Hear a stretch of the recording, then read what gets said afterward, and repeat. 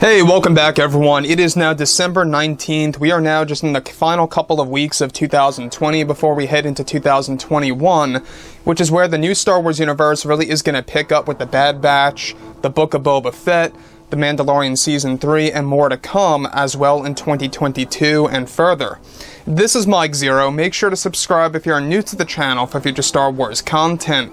Now, one exciting aspect about the future of the Star Wars universe is that, yes, we've got George, John, and Dave all working together as a team to really deliver as much authentic Star Wars material as possible. But it's not just that. We also have a scenario now where they are setting up all of these fan-favorite characters like Ahsoka, Luke Skywalker, and they're also planning Ezra Bridger for future Mando seasons. Now, I don't know if you guys saw Chapter 16 of The Mandalorian, but let me just say this. You know, it is quite an experience. We will be going into spoilers for that episode and future plans of what Lucasfilm was working on, so if you guys don't want to be spoiled, I do suggest that you guys actually back out of this video right now. Now, on top of all of this, one thing that we do know that Jon Favreau is planning is obviously to further reunite the fans. We can already see the divide closing in. You know, we can see that Jon Favreau is closing the divide, getting fans closer. They literally used the disappointment of the sequel trilogy and kind of used a lot of positive notes in The Mandalorian to draw the fans back in. They were very smart, very, very smart, but at the same exact time, Favreau was very genuine about it. He actually loves the character of Luke, and he wanted to use him to his best ability. So we also got to give a lot of credit to Peyton for really directing the episode very well, so give credit to him as well. Now, on top of all of this, with The Mandalorian Season 2 now over, Disney and Lucasfilm are primarily focused on the future of the franchise on Disney+, and also what's to come into theaters. Now, it's described that Jon Favreau and Dave Filoni have a major plan for The Mandalorian's future seasons. This strategy is to have both Luke Skywalker and an elderly Mace Windu to cross paths in The Mandalorian Season 4, which is currently in the early stages and is being worked on back-to-back with Season 3. Now, it's described that Lucasfilm wants to explore the concept of one of Luke's journeys, searching for an elderly Jedi that is in exile on a foresty planet that is designed to have tons of thunderstorms.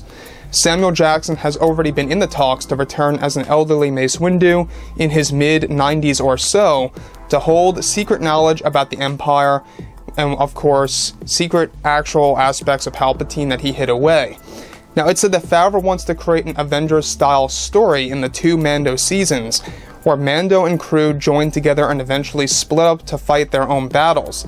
However, Luke's story is described to showcase the training with Grogu and his help from a much-needed Jedi that once knew Grogu during the prequel trilogy era. Favreau and Filoni are set on the concept to take place, of course, in a couple of years, and to set up Windu's return in his own TV series that's aimed for 2024. Now, let's stop right there for a second. We talked about this lightly before in the past, mind you. The elderly Mace Windu, we can't necessarily expect Mace to have any action in Mando Season 4 per se, but they are planning a Mace Windu TV series that's going to feature a somewhat older and injured Mace Windu after the events of Order 66, but not elderly, and also a young Mace Windu being portrayed by somebody else. We talked about how Michael B. Jordan has been in the talks and signed on to be the actual young Mace Windu. I'm not quite sure if he really fits the role for that, but that's just my opinion. Now, everything aside from, you know, the whole entire concept of Mace and Luke crossing paths, it seems a little strange to me. It seems a little odd to even imagine Luke and Mace actually seeing each other. To me, it just seems a little strange. I'm not quite sure if it's going to work, but if they can make it work, they can make it work. Look what they did with Palpatine after all. Did they handle it the best way? Not necessarily, because they did not explain in the movie that he was a clone. But Mace Windu surviving the fall through, of course, the Force and losing his arm, getting struck by Force lightning. I mean, obviously, Mace can survive if Palpatine survived. There's no doubt about it. Now, like I've said before in the past, I'm not quite sure if some fans will actually see this as Lucasfilm going a little way too overboard. I don't think so. I think that as long as they treat it very well in a realistic manner, that's not going to be too, ridiculous. I think that it'll be handled well. Now, what Jon Favreau wants to do is that he wants to have Mace Windu holding secret knowledge about Grogu. It's very safe to say, it's a very, very high possibility here that Mace Windu could very well have been the one to have actually saved Grogu at one point in time within the actual Jedi Temple. It's just possible. I mean, I don't think it's highly likely, but it's possible. It's out there. I think it could rather just be a random Jedi, to tell you guys the truth, but that's just my take on things. But everything related to what's going on with Star Wars right now, all these new projects are going to be announced next year in 2021, so looking forward to that.